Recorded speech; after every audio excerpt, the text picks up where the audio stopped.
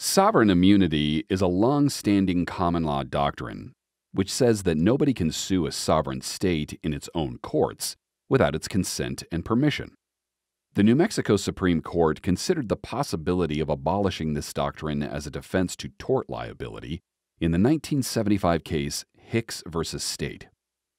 Ron Hicks lost his wife and daughter in a tragic accident that happened when a school bus and cattle truck collided on a narrow bridge, which had been constructed and maintained by New Mexico's State Highway Department. Hicks filed a wrongful death lawsuit in New Mexico State Court, accusing the State Highway Department of negligence. The department moved to dismiss the lawsuit, citing the doctrine of sovereign immunity.